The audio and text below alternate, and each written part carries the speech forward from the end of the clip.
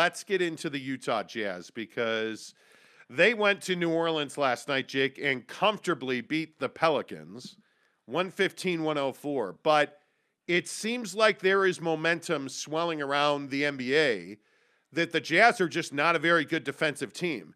Is that narrative correct? Yeah, I think that narrative is correct. I think that I mean, it may be a little harsh to say they're a bad defensive team. They're not a bad defensive team, but by championship standards, they're not good enough. And I think that the signing of Rudy Gay, when that happened, everybody felt like he was going to be able to come in and really allow them to, play small ball and give them, flexibility with the lineup that they could roll out there.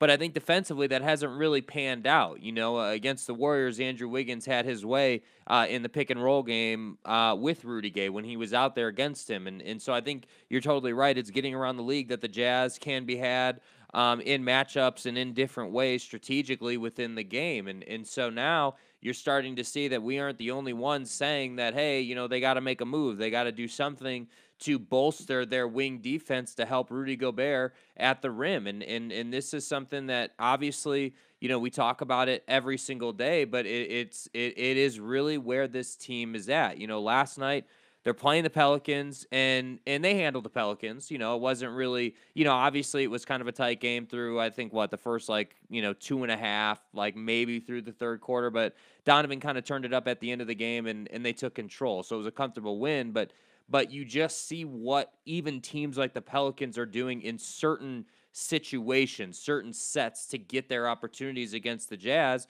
And it's clear as day as to why the good teams are doing what they're doing and getting the high percentage looks that they're getting. So, I just think with the Jazz right now, they are this team that is like one, maybe two guys away from really being a true championship contender. Like when you really look at it, what do they need to really be amongst the best in the league? And that's that wing defender that can really help Rudy Gobert. So and it's getting around the league now. And so that's really where the team is at. And I think that if they can make a move, that's really going to help them. I'm curious where most people think the Jazz are defensively, because I think there is a belief, especially in Jazz fandom, that this is an elite defensive team. And I'm telling you, it's not. They are, I know statistically, people love to break down where the Jazz are, and Rudy is the defensive player of the year. And I just go back to what happened the other night against Golden State. They ran high pick and roll. Rudy was pulled away from the basket. Rudy Gay, Donovan Mitchell, Jordan Clarkson, Bojan Bogdanovic, Royce O'Neal, none of them had an answer in the high pick and roll against Golden State defensively. And I just don't know that there's a way to fix this team. In fact, I'm pretty convinced there is no way to fix this team as it is currently constructed. So I guess this goes back to the conversation we've had many times on this show. Is Danny Ainge a guy you can count on to make a deal? Well, yeah, I think that's the light at the end of the tunnel if you're a Jazz fan. So Danny Ainge comes in as a guy who's got all this history with the Celtics, a guy who has a proven track record of making deals to improve teams, making deals that are actually logical, smart deals that can take you to where you want to go. And I think the problem, and not really the problem, but just the side effect of that for this team is that you're going to see some names go that maybe you weren't expecting. And I don't know who that guy is. I mean, it could be literally anybody. It depends on the deal. But you're going to, Danny Ainge is going to have to move a mainstay on this team to make this happen. And when you think about names like, the names floating around the league for the Jazz are Lou Dort from Oklahoma City or Jeremy Grant. I've even heard of Brunson from Dallas as a guy that maybe the Jazz could swing somehow. Like there are names floating around for the Jazz that could potentially help them.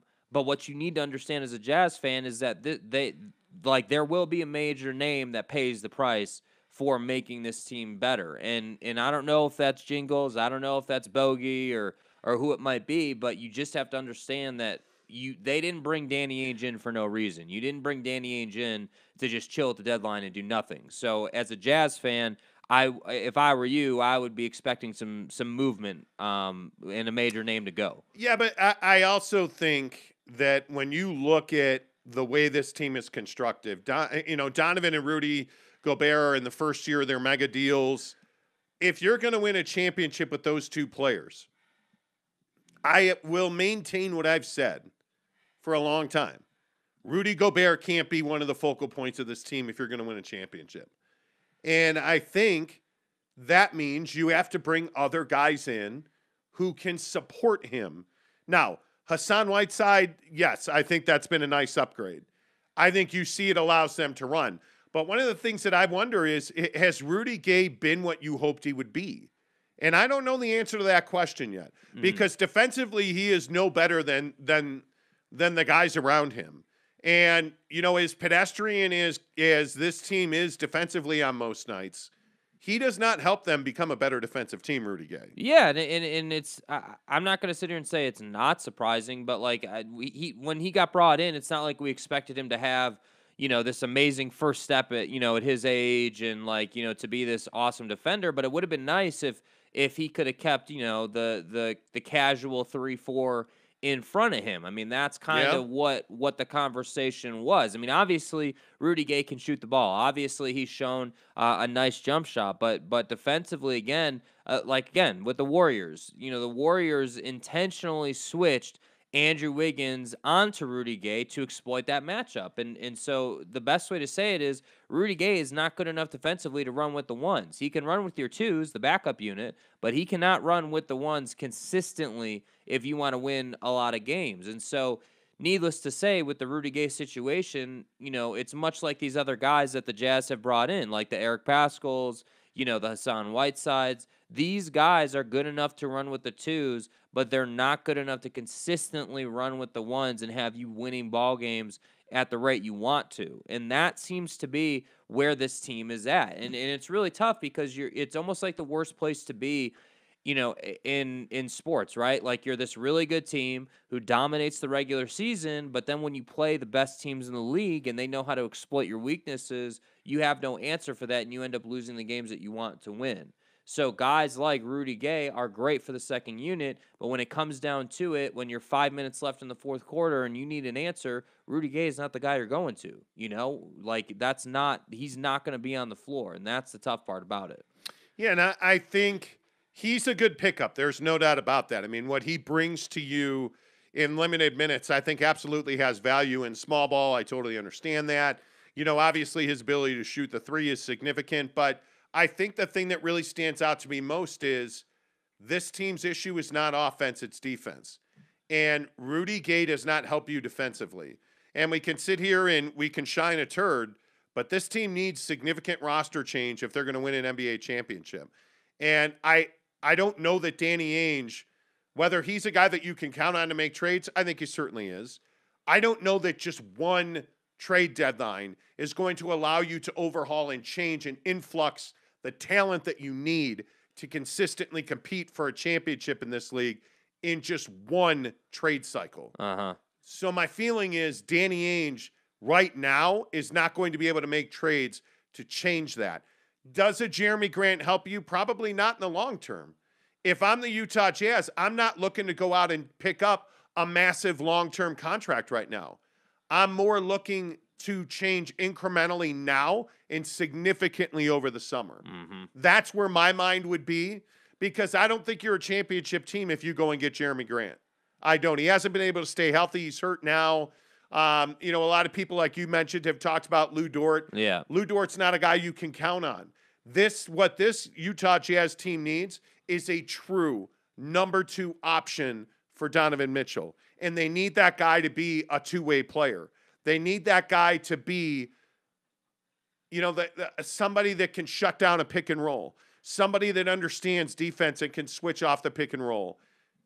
Because at some point, you're going to have to address the elephant in the room which Rudy Gobert on his own is not good enough to protect the rim. Yeah, well, I don't think anybody in the NBA is good. Any big in the NBA on their own is not good enough because of the level of talent in the NBA. So, you know, I mean, you can take any of the best, elite bigs in the league, and they're not going to be good enough to run again against the Warriors, to run all the way up to guard the pick and roll against Steph at the hash mark, beyond the 3-point line, and then get all the way back. I mean, that's not humanly possible. And that's the thing. Like the Jazz, because they have this weakness on the perimeter defensively, it just puts them in these precarious situations, and it makes them easy. It makes it easy for teams to exploit them. So yeah, I mean, I think, as much as Lou Dort wouldn't be he's not that guy that you're describing, that like almost basically like a guy that could be almost an all-star every year level player is basically what we would love to see the Jazz get, which is not going to happen at the trade deadline. It could happen over the summer. If it was going to happen, that's when it would happen. But I think what Lou Dort could bring is sort of that dog mentality to this team, like that gritty guy who is a defensive-minded player who can really get after somebody on the other team, and he's a perimeter guy. He's not that interior player. So that's why I think a lot of people look at Lou Dort as a potential like sort of Band-Aid option for the Jazz for this season right now. But I agree with you. He's definitely not somebody who'd be like the long-term, hey, this fixed what, this roster really needs. Yeah, and I just hope that the Jazz have a win in the long-term mentality. Mm-hmm. Win 3 and 5 years. That's what my view, if I'm the Jazz, would be, because you have a generational superstar in Donovan Mitchell. Mm-hmm. You need to embrace that, and you need to do everything that you can do to facilitate Donovan Mitchell's growth and success, yet support Rudy Gobert with players around him so that Rudy Gobert becomes a championship caliber player. Because right now, Rudy Gobert is your best defensive player and your biggest problem, because you rely way too much on Rudy Gobert. It's amazing, through no fault of his own. Yeah, I mean, and again, I think we have a reputation on the show for, ripping Rudy Gobert. That's certainly not what I mean to be doing. What I'm telling you is he's an elite defensive player on his own. But that's not good enough to win in the NBA, because teams are too sophisticated offensively. And you have next level teams like the Golden State Warriors, who simply the other night ran a excessively high pick and roll. They basically set the pick 2 feet out in front of the 3-point line, and the Jazz never adjusted or had an answer to it. And by the way, I think the other thing that needs to be talked about, and the question that has to start being asked, is Quinn Snyder the guy to lead this team to a championship? And when you're playing 8-9 guys a night, the answer is no. Yeah. And Trent Forrest, I agree, did not play well last night, but I don't understand the unwillingness or the inability to figure out how to get minutes out of your bench guys. Yeah. Like Eric Pascal's been an absolute zero for this team. Yeah. And I don't understand. Yeah, and I think, this whole idea of, hey, like this guy or that guy, didn't play well on any given night, that's going to happen. I mean, you see that in your starting lineup on a nightly basis. There's always a guy who's going to have an off night. But I think the thing is, like we always talk about with the bench, you need your Trent Forrest, your Jared Butlers, you need your Eric Pascals to be as sharp as they can coming off the bench. I mean, a bench player is never going to be as sharp as a starter would be with how many minutes starters get. But you can't have them just sitting away, getting rusted, basically. You can't have them sitting away, on the bench, just not playing. And that's the frustrating part. What was the point of this great draft pick in Jared Butler if he's not going to play and you're not going to develop him? I think we've seen in the league time and time again, that's why the good teams are really good, because those young guys that they draft, that they drafted like 3 years ago that you haven't heard much about, but who have been getting minutes, come in when the mainstay gets hurt and ends up winning you the championship. How many times have we seen an injury here or there in the NBA Finals in Game 6, and you needed that one contribution, that one play from that one bench guy? That's what these guys are for this team, and they're not being developed, and that's why that's frustrating. So is that a reason to say that Quinn shouldn't be the guy? Yeah, I think that's a conversation piece. The problem is that Quinn Snyder's been the guy that's led this team to the playoffs on a consistent basis now. Well, but there's a big difference between getting to the playoffs and winning. I mean, Yeah. I don't think there's any doubt that if you look at the top teams in the NBA right now, and whether that be the Bulls, the Nets, Suns, Warriors, as we've talked about, I can't see the Utah Jazz winning more than 1 or 2 games in a series against those teams. Mm-hmm. I think it's very difficult when you're built the way the Jazz are built now. I think it's very difficult, A, to change that, and B, to compete athletically against those teams because they're just so wing dominant. Mm-hmm. I mean, you're looking at the Chicago Bulls right now playing without a center. You essentially look at the Golden State Warriors. They're getting Klay Thompson back on Sunday, I guess it is, and they basically rotate bigs, and Draymond Green plays the 3-4-5 for them. I mean, I don't know how you answer that. And if you look at the Suns, who I think are the closest team to the Jazz, or who the Jazz can most compete with, I don't know how you defend the Suns because the Jazz have really struggled to defend the mid-range as well off of pick and roll. So what do the Suns do? They play mid-range off of pick and roll. Yeah. And I don't know, so I don't know how you stop that. I don't think Jeremy Grant fixes that problem. Mm-hmm. So it's going to be very interesting to see what Danny Ainge does. In a nutshell, Mm-hmm. I think it's great watching this team. They're a good, not a great team, the Jazz. They're going to go and beat teams like New Orleans, but their schedule has really afforded them a very strong start to the season. Mm-hmm. And it'll be interesting to see what they do on this upcoming road trip because the schedule gets much more difficult. Yeah, and I think the last thing I would say on this is the moves that they make at the deadline.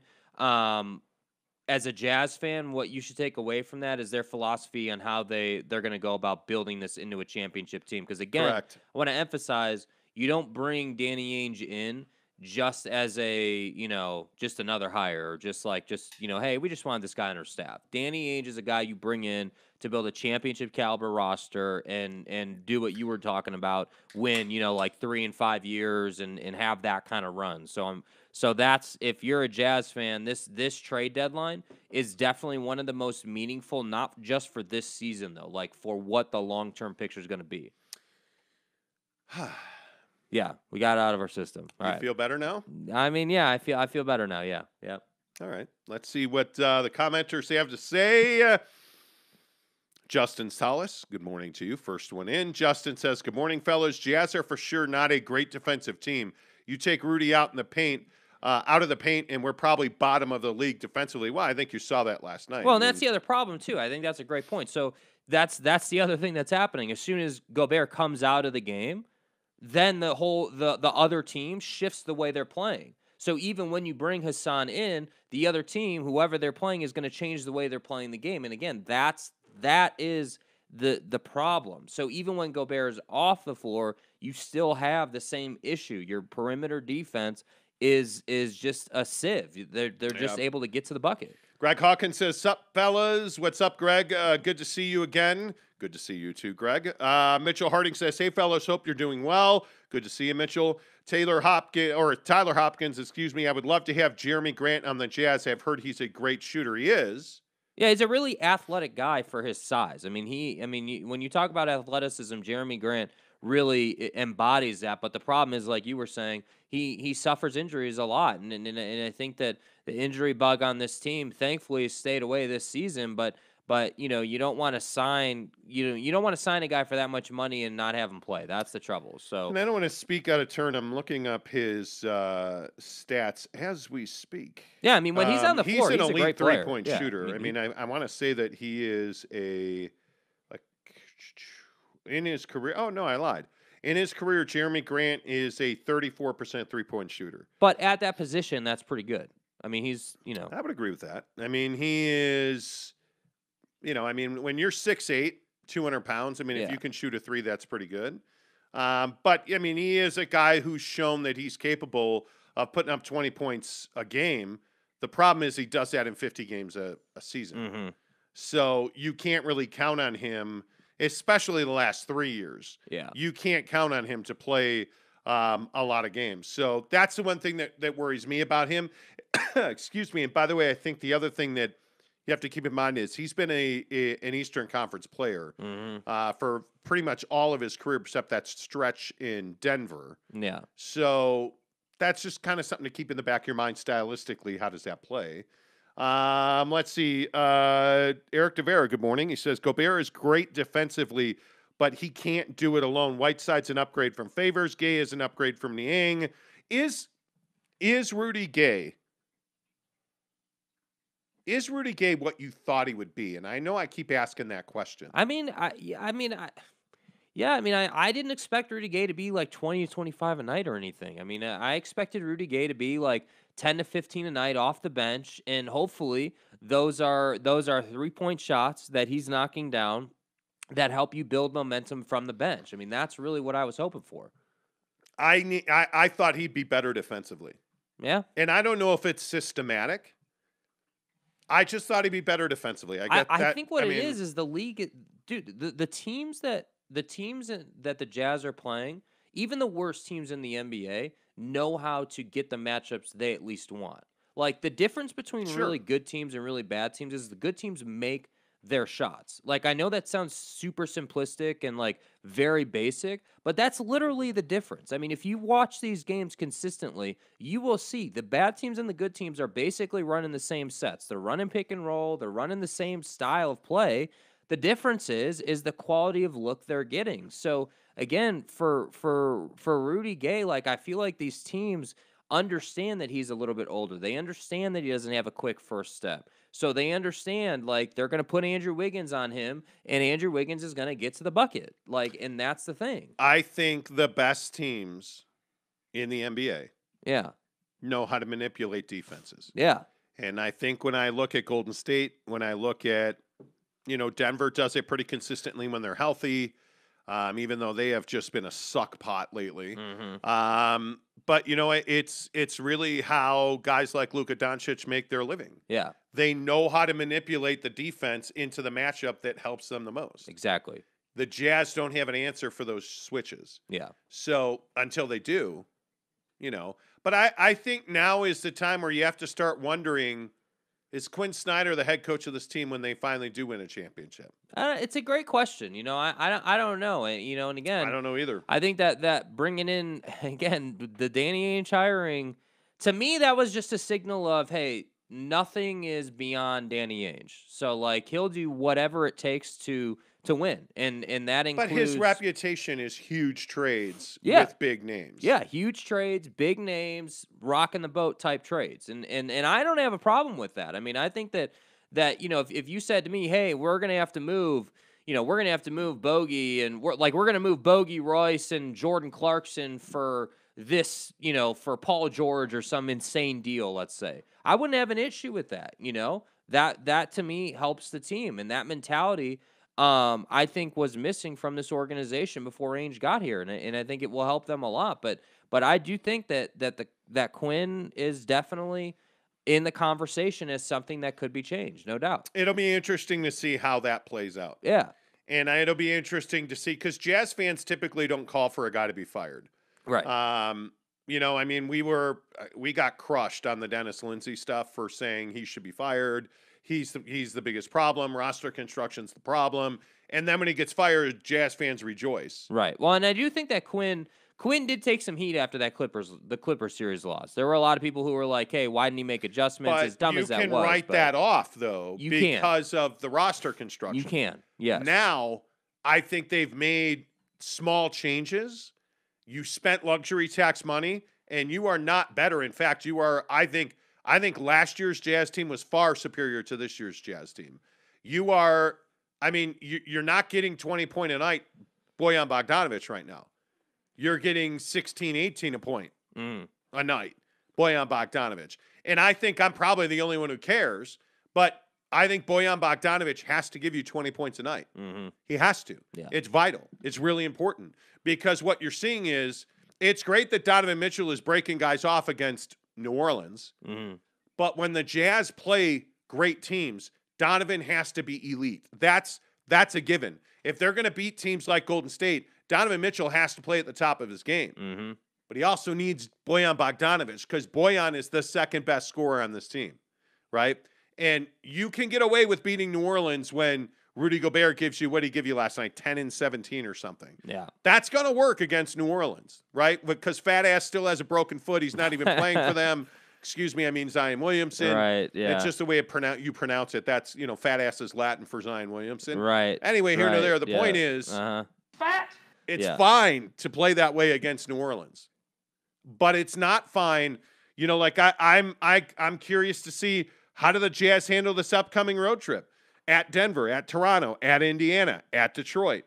You come home for Cleveland, at Denver, at the Lakers, home for Houston. Like those Houston games. I don't know how many people have noticed Houston's starting to figure it out, and Jalen Green's healthy now, right? So there's not an easy night in the NBA. Yeah.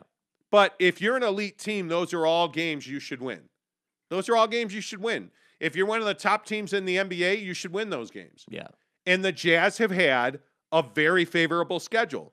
And then they occasionally run into the Golden State Warriors buzzsaw, and they wind up losing. But the thing that's very telling about that Golden State Warriors game is they had 3 guys in 20 point or more. Well, and right? that's really the benchmark. That's what it takes to separate yourself, is that 3 20-point contribution.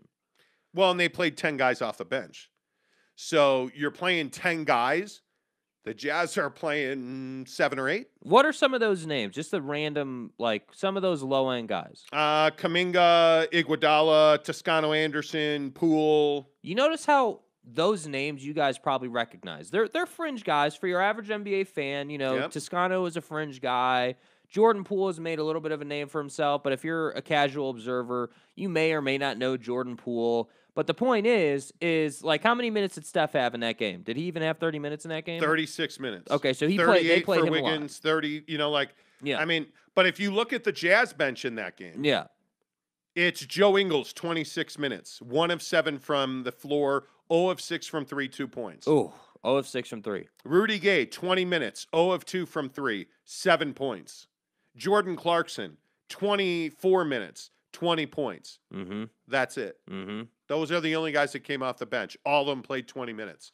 So I brought this up to say, okay, here's the best team in the NBA right now, the Golden State Warriors. Mm. Your answer to that is to play an 8-man rotation, and every single player who played against the Warriors played 20-plus minutes. Yeah. That's not a formula to win. I mean, that to me, when you shoot, first of all, when this team shoots 31% from 3, they're going to lose. Yeah. But why did they shoot 31% from 3? Because the Warriors are arguably one of the most difficult teams to play against because their defense is very young and active. Yeah. So it's difficult to get quality looks against them. Yeah. But I also look at a guy like Rudy Gobert, 20 and 19 against Golden State, and you lost. Right? So what do we always say? The Jazz shoot poorly, Rudy Gobert has a huge game, and you lose. Because the only way that Rudy puts up huge numbers, it's usually a bad shooting night for the Jazz. Yeah. So that's why I say, you just got to start building now. Yeah. Because I almost feel like this is a season where you should expect the Jazz not to win. And then next year, and the year after that, and the year after that, I would certainly think in 2023, this should be an NBA championship team. By 2025, this team should have won a championship. That's what I would say, or at least been to the NBA final. Maybe they lose in the finals or whatever, but they should have been to the NBA finals. Yeah, certainly. Anyway, James Knight, good morning to you. He says, I believe the overall depth of your roster could be critical if COVID or health protocols, plays a part in the playoffs. And there's every chance it will. Yeah, I agree. And that's a great point. And by the way, the Jazz have avoided the COVID bug. The COVID bug, the injury bug. They've done a great job. All credit to them. And it's been critical. But James, I think you also have to see that Joe Ingles has to give more. Yeah. Well, you just got to make a shot. You can't be 0 of 6 and expect the team to win. I agree with that. That's just what it is. Eric DeVere says, many NBA 2K simulation YouTubers tried the unrealistic trade overhauls needed 2 years before the Jazz win a championship with Don and Gobert. Now, in reality, we would be even harder.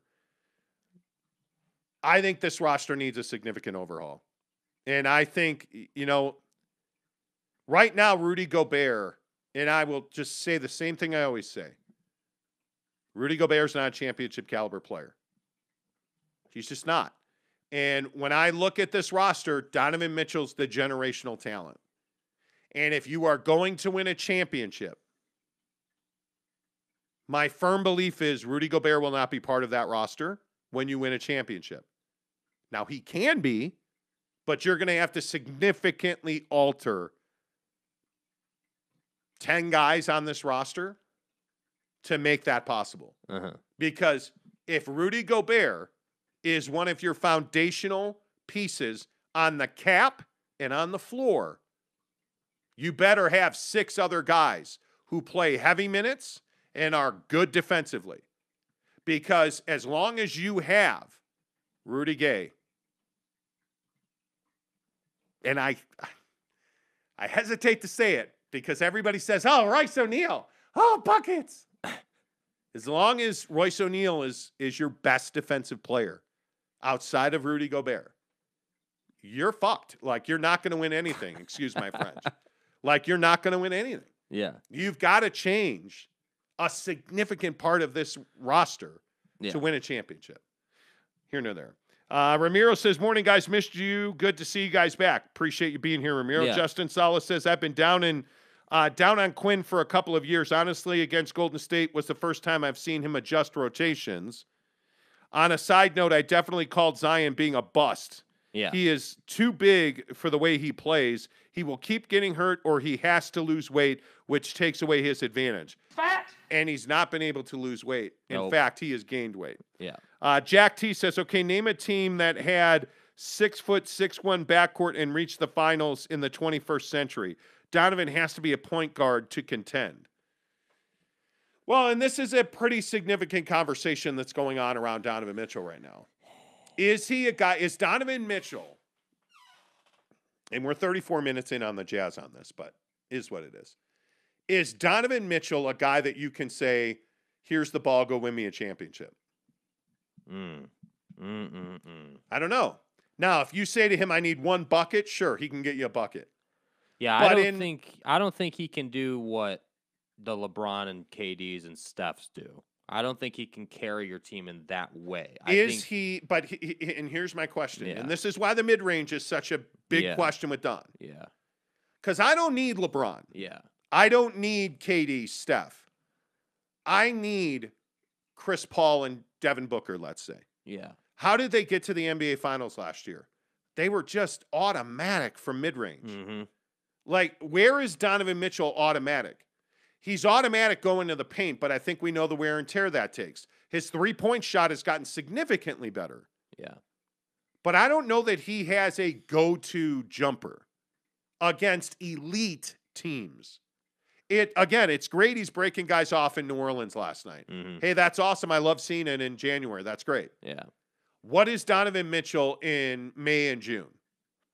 And I don't know the answer to that question right now. Yeah, well, and I think, the term that you've rolled out for the longest time since we've been talking Jazz on this show is like it turns into Donovan and everybody else. And I think that's kind of the other reason the Jazz need to bring somebody else in who's a threat, because I think in the postseason, teams just key on Donovan and take him away. And I don't know, I'm not prepared to penalize him for that. I think that that's not his fault, that teams are like, well, if we take Donovan away, we really don't have to worry about any of these other guys. But this is what I always say about Devin Booker, right? That Devin Booker can get his shot anywhere he wants it. Mm-hmm. And I think there are when you compare Donovan Mitchell to Devin Booker, there are very few things that separate them. Yes. Size is certainly one. What is Don? 6'1"? I think he's 6'1", yeah. Devin Booker's 6'5". Yeah. When you look at their games, Book this year is shooting at an elite level 3-point wise. I mean, he is finally a 40% 3-point shooter. Yeah. But his mid-range game is can't miss. Like, if he gets inside the arc at the top, it's over. Yeah. It's over. And I think that's the one thing. I don't necessarily know that size is a problem for Donovan Mitchell. Well, he plays much larger than 6'1". But it changes his ability to get shots. Like the ease with which Devin Booker gets his shots in the mid-range is different than, Don's ability to get those same shots in the mid-range because of the size discrepancy. And I also think that Donovan, as he ages through his career, that explosive stuff going to the rim is going to leave him. And when that leaves you at some point in his career, it will leave him. He's going to have to become a more dynamic mid-range player. He has not yet, like, to me, he hasn't figured out yet how to dominate a game through the mid-range, how to control the pace of the game, how to really dictate to the other team. When the other team is on a run and you're Chris Paul or you're Devin Booker or you are Steph Curry, you can just get your shot anywhere you want it. Yeah. I think that's something that Donovan Mitchell doesn't have right now. Mm-hmm. And I look at, again, I'll just go to Book one because he's one of my favorite players, and I watch a ton of Suns. I look at Devin Booker, and he's shooting 40, almost 2% this year. And he is scoring 1 point less because his surrounding cast is far superior to what it's ever been. Yeah. And it's far superior to what the Jazz have. And this, again, it is, I don't know if I'd rather have DeAndre Ayton over Rudy Gobert. I would probably not. But when you have a big that can score with the range and depth that a guy like DeAndre Ayton can, it just gives you so many more options. Yeah. When you have a point guard in Chris Paul who can dish or shoot, it gives you so many more options. When you have guys like Mikal Bridges that can just stand in the corner or can come in and dunk on you, even though he got blocked the other night. Yeah. It gives you so many more options. Jay Crowder, I mean, we could go on and on about why the Suns are a tough team to deal with. That's what the Jazz are not. They're not a tough team to deal with. The Jazz beat you when they shoot threes. When they shoot 40% or more, it's over. It's over. Give me 50 3-point attempts, make 40% of them, and it's over. Yeah. You know what? I just think that it's one of these things where you don't even have to wonder if the Utah Jazz are going to make threes. They just are. Yeah. That's who they are. Yeah. So all of that to say, the Jazz are just not ready to win a championship right now. Not yet. Soon. That to me is what it is. Connor says he's shooting 42% because he doesn't shoot many threes. Okay. Now, Connor, I'm just going to guess you don't watch a whole lot of Suns games. So Devin Booker's 3-point numbers. He is shooting 6.5 threes a game, almost a career high. You have to go back to 2018 where he shot 7 threes a game. And in 2017, he shot 38%. He's shooting 6.5 threes a game and he's making 42% of them. Okay, so to say his percentage is higher because he's shooting fewer threes is completely wrong. That's just not the case. And by the way, he is, in my opinion, just a more well-rounded player, which you would think he would be because he works all summer long.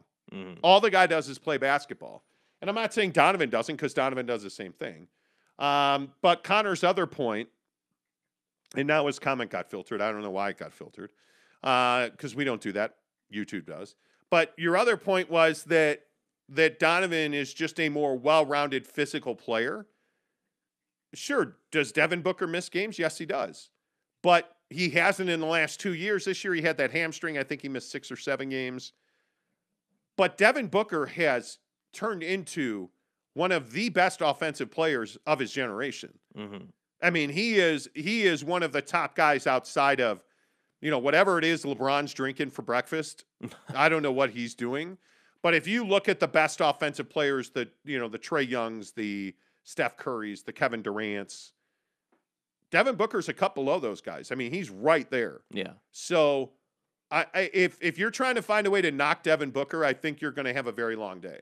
Yeah. Because his defense, by the way, which was always the big mark against Devin, I think Devin Booker's defense has improved markedly. Yeah. So he's a very good player, in my opinion. Eric DeVera says Royce is streaky on defense as JC is on offense.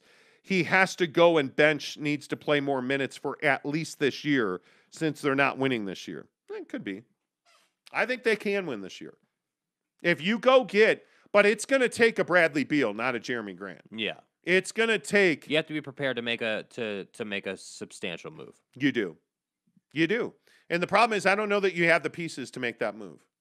So, and Joe's going to have to be one of the guys in that deal because he's got an expiring contract. Yep. I mean, you would, I don't know. We'll see what happens.